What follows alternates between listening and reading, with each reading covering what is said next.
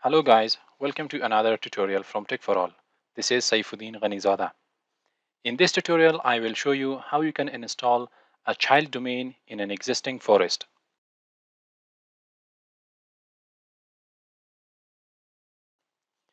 Before we start the configuration, first we should know that what is a child domain.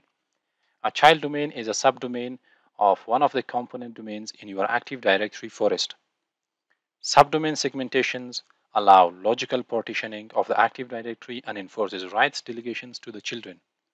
A child domain name always includes the complete parent domain name. A child domain name and its parent share a two-way transitive trust. What are the advantages of having a child domain? You can apply different policies, permission for set of users, resources in child domain without affecting parent domain rules and policies. It provides more control over the network and its resources and get best benefits out of it. Let's start the configuration now. Before we start the configuration, let me show you my test lab environment. Here, as you can see guys, the demo environment, I have two domain servers in my forest. The first one is primary domain controller and the second one is additional domain controller. Both of them are running on Windows Server 2022 standard. The primary domain controller has an IP address of 192.168.137.3 and the additional domain controller has 192.168.137.4 IP address. For the sake of this tutorial, I will only add one child domain to my existing forest. I will add the Dubai branch office child domain. The server name will be win-2k22-cdc01 and the rule will be child domain controller. The OS version is Windows Server 2022 and the IP address will be 192.168.1.3. Let's start the configuration now.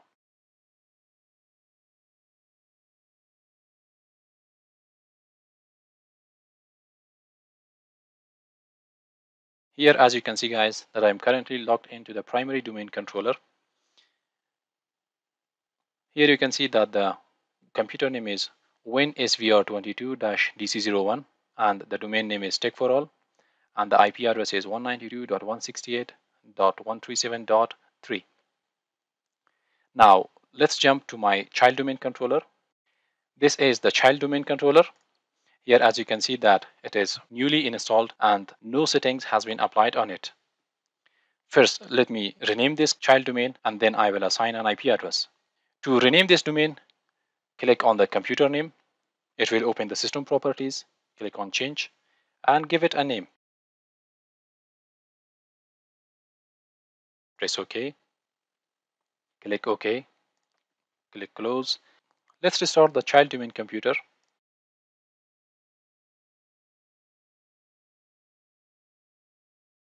Now that the child domain controller is restarted, before assigning a static IP address, let's jump to the root domain first. In the root domain, open Active Directory Sites and Services.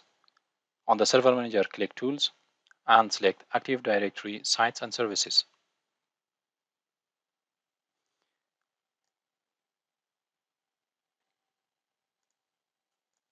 Here, as you can see, guys, that a default first site name is already created. Now, let's create a new Active Directory site for the child domain. To create a new site, right-click on the site and select New Site. Give a name. The site name will be Dubai Branch Office. Select the default site IP link. Press OK. Press OK. Now the Dubai Branch Office is created. Now we need to create a subnet for the child domain controller or Dubai Branch Office. To create a new subnet, select Subnets, right-click on it and select New Subnet. Provide the IPv4 prefix. I will be using the prefix of 192.168.1.0 and I will select the Dubai Branch Office site name. Press OK. The subnet is created. Now let's jump to the child domain computer and assign a static IP address for the child domain. Click on the local servers. Click on the IPv4 address, which is assigned by DHCP server. On the network connections page, right-click on the Ethernet adapter and select Properties. Select IPv4, click on the Properties, and assign a static IP address.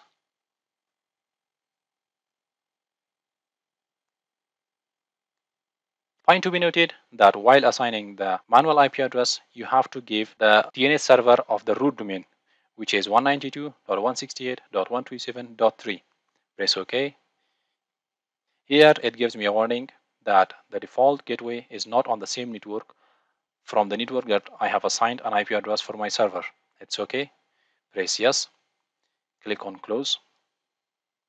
Close the network connections page. Now I need to check the network connectivity, that whether my child domain computer has network connectivity with the parent domain controller or root domain controller or not. Open Windows PowerShell. First, we will ping the IP address of the root domain controller.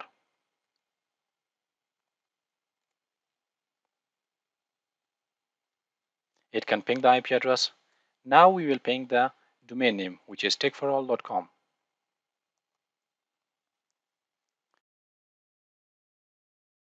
Here you can see, guys, that the child domain can ping both IP and the domain name, which means that our DNS on the parent domain works. Let's close the Windows PowerShell. Now we need to install the Active Directory Domain Services rule. Click on the Add Rules and Features on Server Manager. Click Next. Select Rule-Based or Feature-Based Installation. Click Next. As I have only one server, which is by default selected, click Next. Select Active Directory Domain Services. Click on the Add Features. I also want to install the DNS server. Select the DNS server too. Click on Add Features. Click on the Next button. Click Next. Click Next. Click Next. And click on the Install button to install the DNS server and Active Directory Domain Services rule.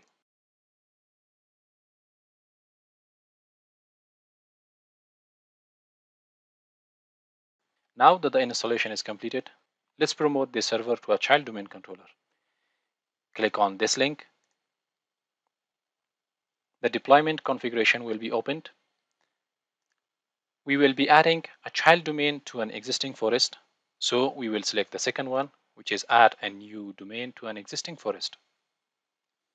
From the select domain type, we will select child domain. If you want to implement 3 domain, you can select the 3 domain, but I will be deploying a child domain, so I will select the child domain. Click on the change button to provide credentials. As I haven't created any super user, so I am going with the default administrator account.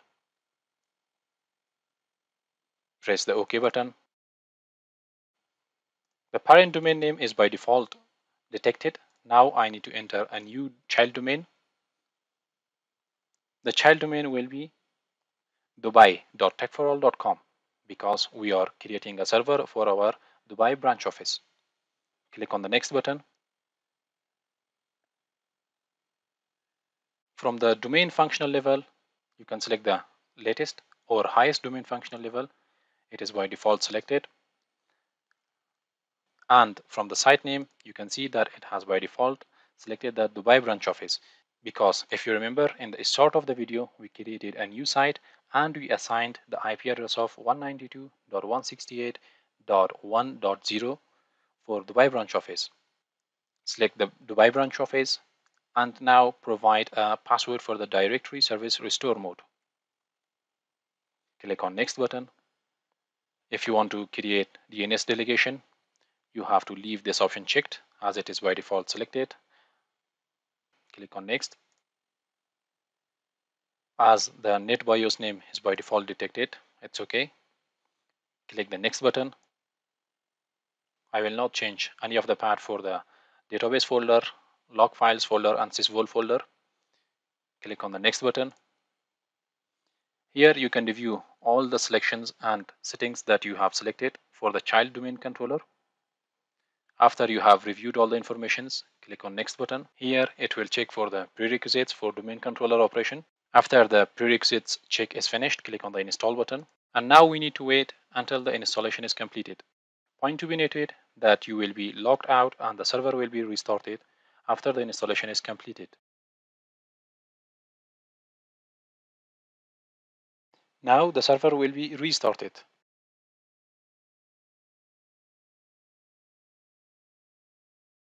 Provide the password to sign in.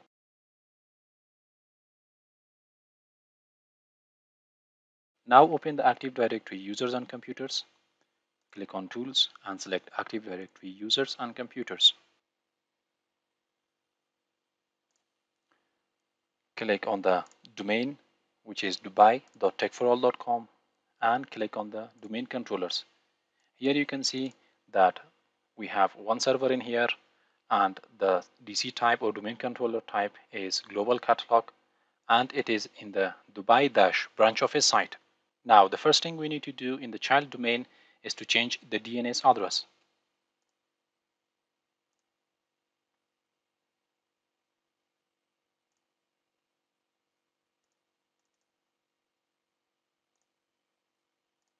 Here you can see, guys, that the alternate DNS server is the root domain controller.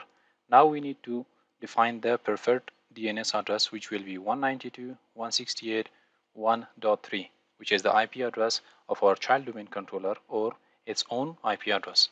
Press OK and close all the network connections page. Now let's add a conditional forwarder in the child domain DNS manager. Open Server Manager, click on Tools and select DNS. Click on the server name, expand it. Let's see the forward lookup zones. Here you can see that we have only one forward lookup zone, which is dubai.techforall.com. We don't have any reverse lookup zone. We will create one later. Click on the conditional forwarders, right click on it and select New Conditional Forwarder.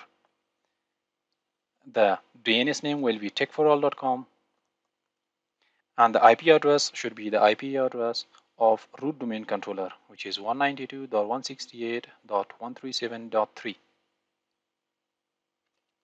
And from here you can specify the number of seconds before forward queries timeout.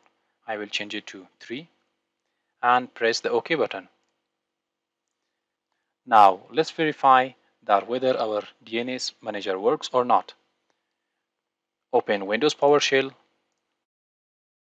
and now we should ping the Tech4All domain.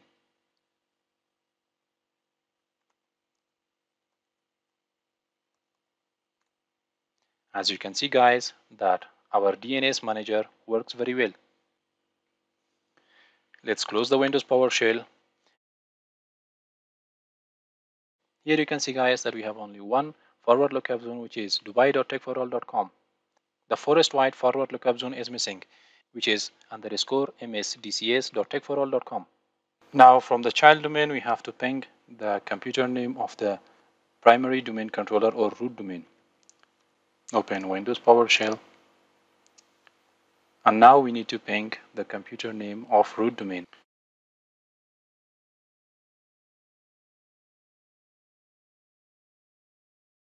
Here, as you can see, that I can ping the computer name of our root domain, which means that our FQDN works. Now let's move to the root domain controller. Open Active Directory Sites and Services.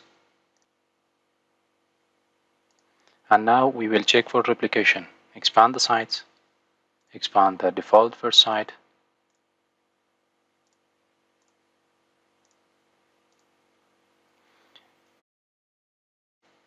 Here you can see that the replication link is in here. Let's check the replication link for the Dubai branch office. Right click on the NTDS under the Dubai branch office. Select all tasks and select check replication topology. Press OK. Now right click on the replication link and select replicate now. Let's do the same for our default first site name.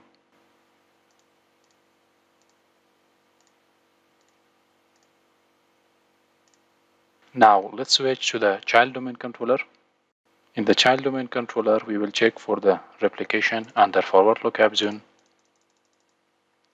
Select the forward lookup zone and refresh it.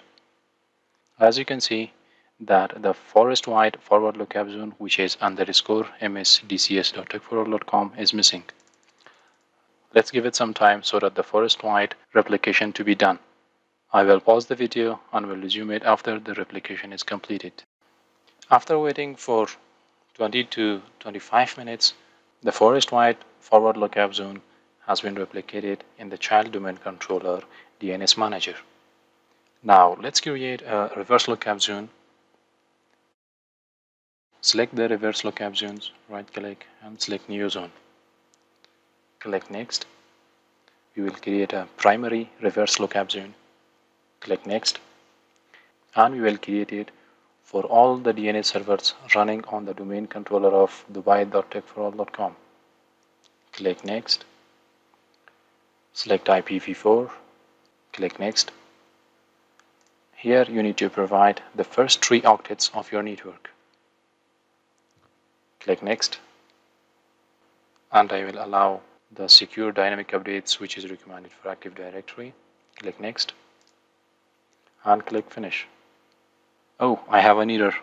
Here it says that I need to sign in from an enterprise administrator account so that I can create a reverse lookup zone. It's okay. I will sign out of the current user and I will sign in from the enterprise administrator account.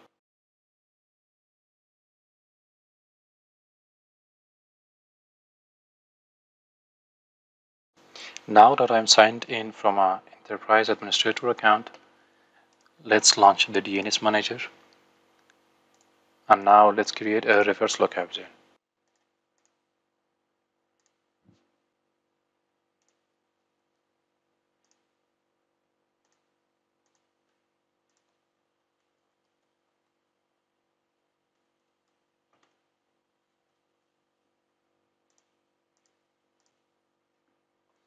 Now that the reverse lookup zone is created, let's check the pointer record for the child domain computer.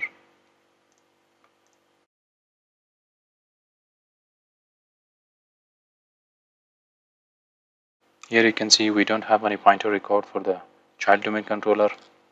To create a new pointer record, first let's go to the forward lookup zone, and from there we will select the dubai.techforall.com.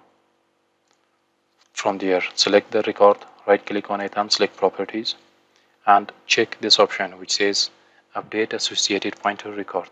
Click on apply, click OK. Let's move back to the reverse lookup zone and reload it.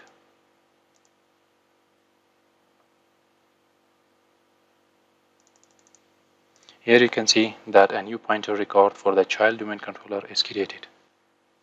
Now let's do a final checkup and check whether the replication works between the child domain and parent domain or not. I will use the Active Directory Replication Status tool. Open the Active Directory Replication Status tool and click on the Refresh Replication Status.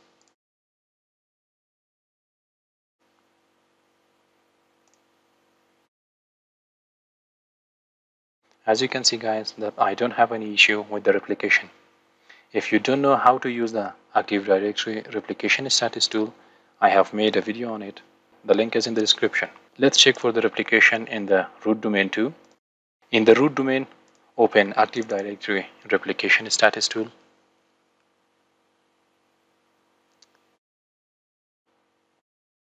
And then click on the Refresh Replication Status.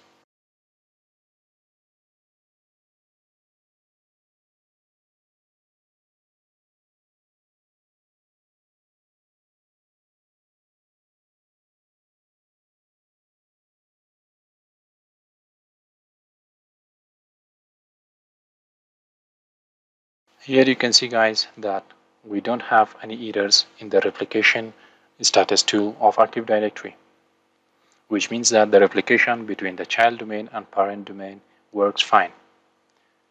And that's all for today. If you need any help, comment down below and I will get back to you as soon as possible. If this video helped you, give it a thumbs up and share it with your friends. Don't forget to subscribe to our channel. I will catch you very soon with another tutorial. Till then, have a nice time.